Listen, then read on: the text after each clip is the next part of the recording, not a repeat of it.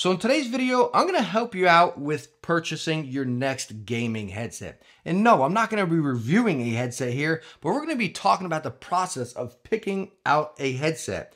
Pretty much exactly what I do when I review products as well. We'll talk about that comfort, the build, features and functions, what separates the headsets, what's going to make them different, and what's going to suit you better, and what you should look out for when making your next headset purchase. And the first and only place we can start is with price. And when we talk about price of gaming headsets, they really fluctuate out there. You can get some down in the ends of like 30 bucks up to $400. And that's really at the core. This video is going to decipher and really pick that apart and let you know, okay, this is what you're going to get with the budget. This is what you can get with the high end. What are you looking for? But again, the price really varies when you're shopping for a gaming headset. Now, features and functions. And yeah, I'm going that route before comfort or anything. Because again, when you're looking at price, following that up with features and functions is what's really going to separate them. And as we look at these right here, we got our high ends over here, Odyssey Maxwell, roughly around 300 to 330 bucks.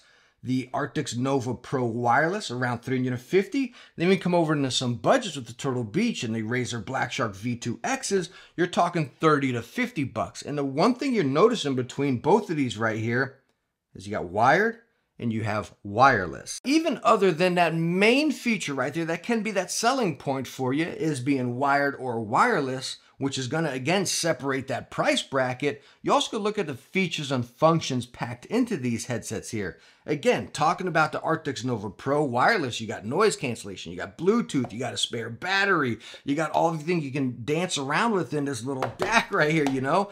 The Nova or the Maxwell's over, you got planar magnetic drivers, you got the Bluetooth, you got the app you control. We're gonna get into the build of these as well. They're stinking tanks.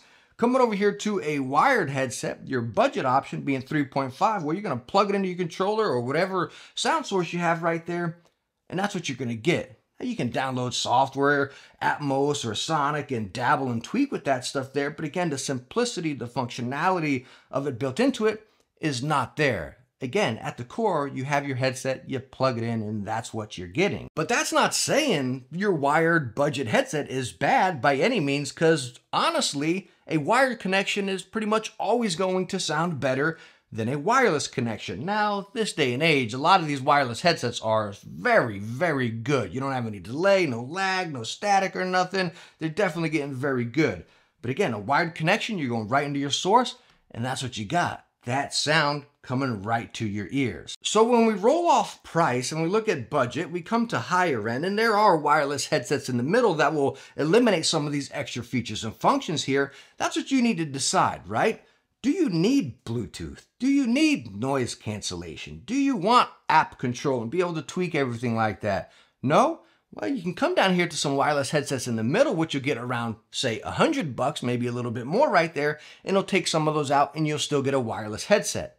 Maybe you don't need wireless at all. You got your controller. Who cares? You take your headset off, you know? You don't need to take your headset to the bathroom with you. A wired headset can pack a serious punch.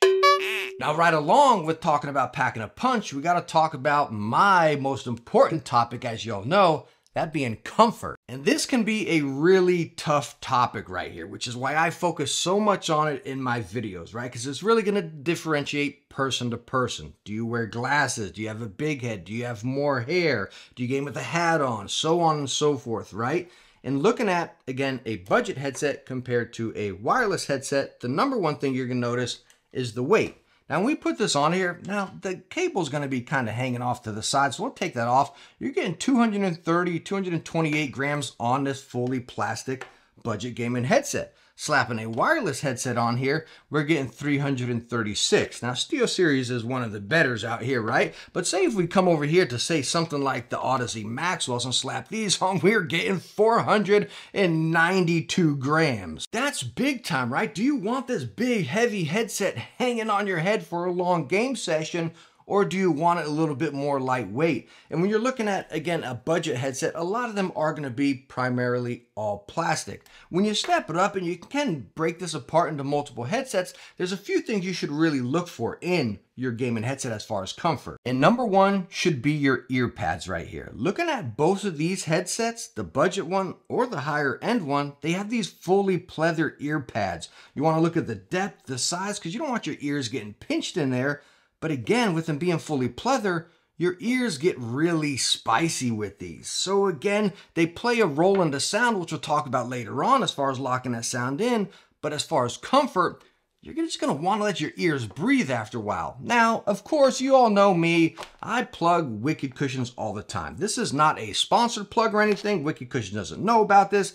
This is just my passion, and you all know that. Now, they make universal pads. As you can see right here, you got the lip. Bam, you can just pretty much rip off the other pad. Now, you don't mess with this. It's not damaged. You can still put it back on. But as you see, they apply the exact same way.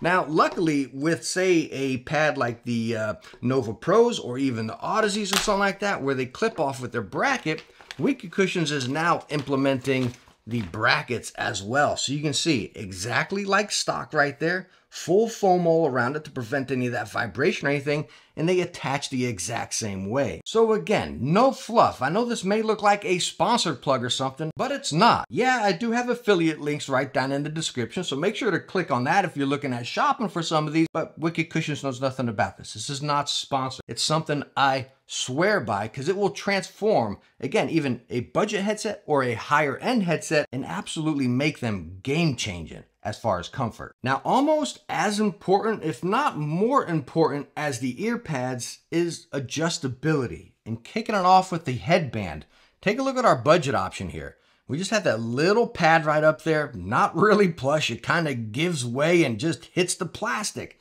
That's all you have.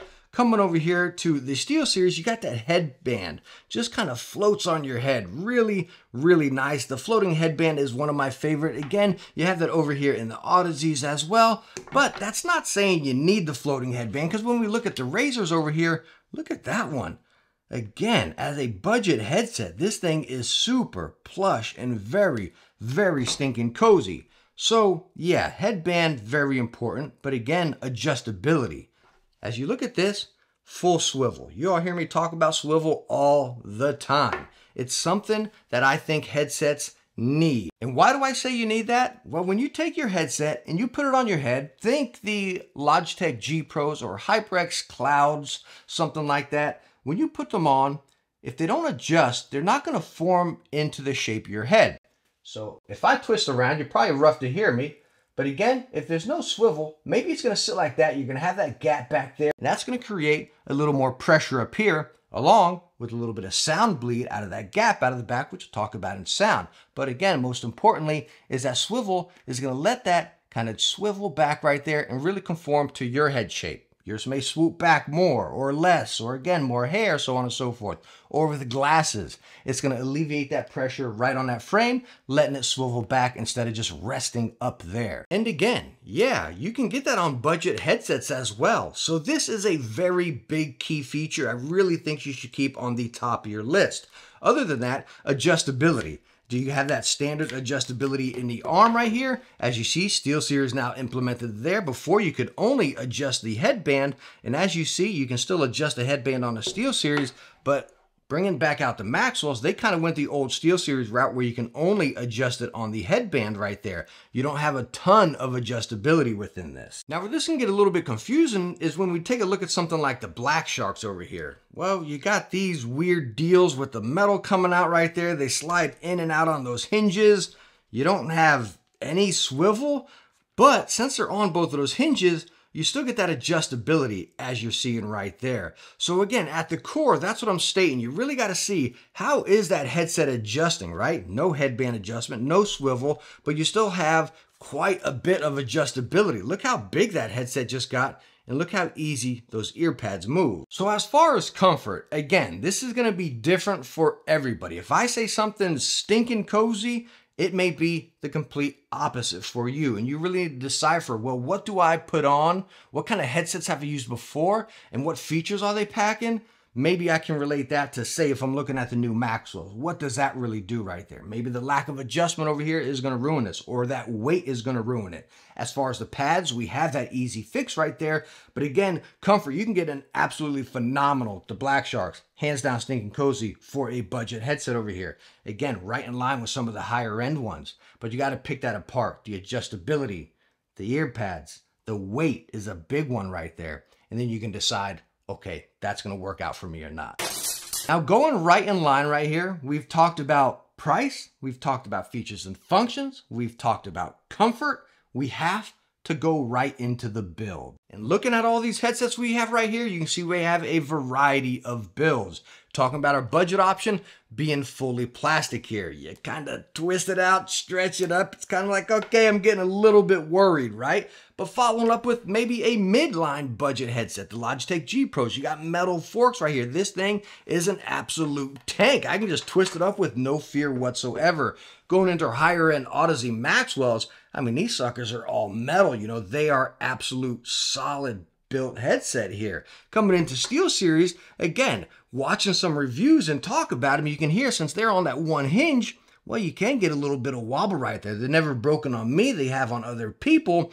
But again, I really think looking at little tidbits like that across build of each headset is really going to separate them. Now, as you all see me stretching out headsets in my videos and twisting them up and everything, no, I don't think you're going to be here twisting them up like this like a pretzel. I don't think that. What I do and why I do that in my videos is I want to go like this, and if my headset snaps, you're going to know, okay, you know, that hinge right there is going to be a little bit weak, you know, or that bracket's a little bit weak right there. That's what I do. I'm testing products, right? I don't use this headset for a year like you may use. I use it for a month, you know, something like that. And then I want to really stress it up and see where those weak points are to help you out. But when you look at a higher end headset to a budget headset, that's a big area where it's going to separate them right there. Again, talking about a fully plastic budget $30 headset to a $300 headset with metal components and really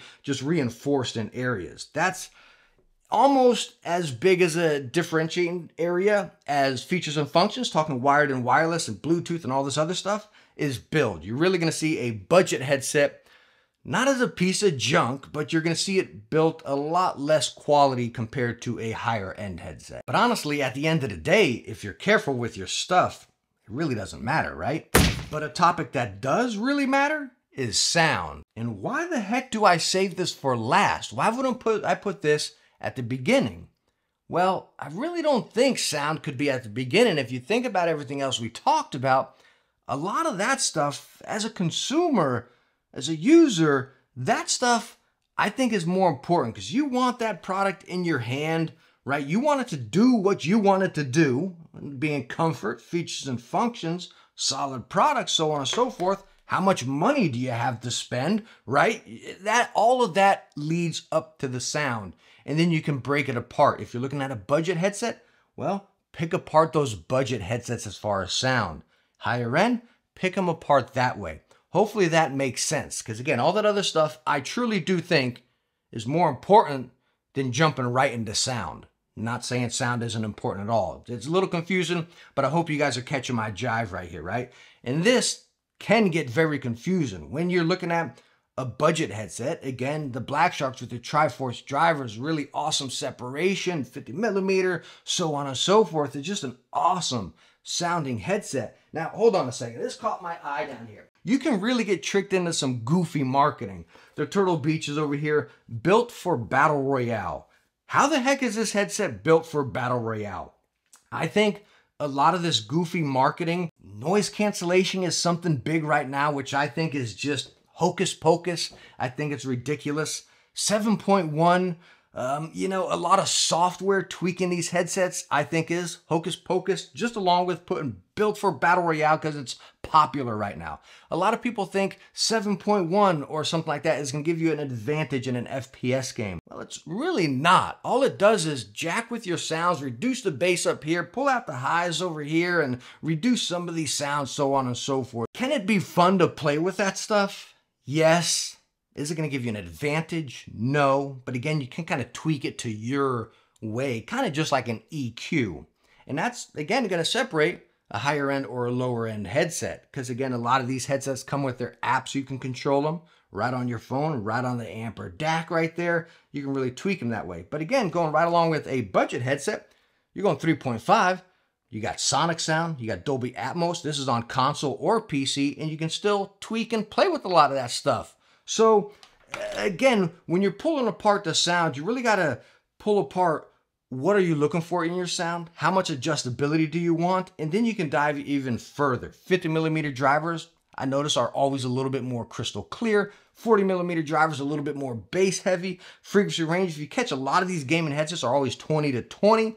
You know, that used to be something back in the days. Gaming headsets used to be really bass heavy, especially Turtle Beach and Razer and stuff like that. Now we're getting more into natural sounds. Again, as we're seeing over here with the new Turtle Beaches, the Steel Series, and especially Odyssey. This is where things get pretty weird when you're looking at planar magnetic drivers. And that's where you really got to dive in and do some research. But as far as sound, that's why in my videos, you catch me really rambling. I'll talk for a long time about sound across multiple games where you're getting different sounds, whether it be more bass over here in, say, Halo, or a driving game where you don't want that squeal or that crowd constantly hollering in your ears, or an FPS game, right? Are you looking for the highs or the lows or the separation and stuff like that? That's what I look for. You all have heard me before. I'm not really big into specs, numbers, graphs, so on and so forth. That's not me hating on any other method. That's just not my style. I get fed that stuff from companies with marketing material. Give me all the numbers and the graphs, this, that, or the other.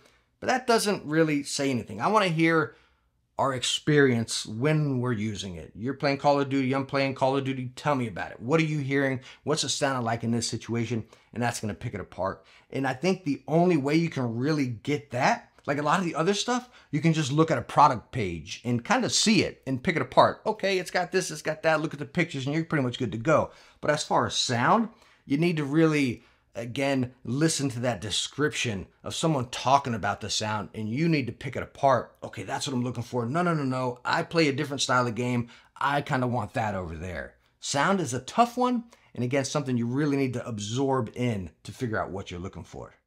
You know, one area I almost forgot to talk about? Microphone. But is it that important? Me personally, I don't use my built-in microphones on my headsets. I use a standalone one plugged into USB, my Elgato Wave. And if you're on PC, that's what I recommend you doing as well. Now, headsets are getting phenomenal with their microphones. This new Razer Black Shark V2 or whatever it is, the 2023 version, this microphone is amazing. It is so good. You know, that's without any tweaking or anything like that. So again, they're coming a long way right now, but you're never going to get as good as a dedicated microphone. And that's the route I recommend. So me personally, microphone never ever matters to me because I just about never ever use them unless I'm testing them. But if it is a feature that matters to you, the only way to really pick this apart is you have to pop into a video and just listen to it and see if that's what you're gonna get. Now, one area I wanna advise you to just kind of keep an eye out for when you're shopping for your headset, watching review videos, hopefully the person's breaking down to you how they're testing it. No software, no tweaking, straight plugged and play, recorded. Have they already dabbled into the software of the headset and tweaked it right there? Well, that's gonna differentiate it. As far as their room setup, do they have a lot of sound dampening? Do they got a lot of sound morphing within the room to make it sound like a better microphone? A lot of us, as I state in my videos, I don't have any sound dampening, actually, you know what I mean? I got all these things down here that I haven't even put up. They're just sitting down here, you know? So anyways, in here, I have nothing. So you're getting a real core microphone in a standard game room. How is it sounding? So again, whenever you listen to microphone tests and everything, make sure that you're understanding their environment and how they're truly doing that microphone test to get that true user's feedback and experience of the microphone. But at the end of the day, I do recommend you just go with a standalone microphone for sure. Now I want to hear from you all. What is the most important area for a gaming headset? And I know a lot of us instantly, we're going to jump down in the comments and say, but think about it. It's got to be budget first, right? And if you're just passing up the comfort and the build, I think a lot of you might not be happy with your product. If we really sit back, pick them apart, and again, this is just exactly how I do my reviews when I'm testing products. Actually, honestly, when I get the product, I take it out and I put it on to see if it's comfortable. That's the first thing I honestly do, right? Because again, if it's not cozy, I'm going to take it right off and I'm just not going to want to test it. But again, I think if you're shopping a product and you pick it apart in those aspects, you're really going to end up with a product you're happy with. I really do. And on your next purchase, just try that method. And I want to hear what you picked out and what you think about it. But I also want to hear your method on picking out a gaming headset. So all in all, thank you so much for coming by from this. This was a really fun video that's been on my mind for a while. I wanted to help out, and hopefully I did right here, and hopefully you enjoyed it. If you did, hit that thumbs up. Don't forget to subscribe, and I hope to catch you in the next video. Bye now.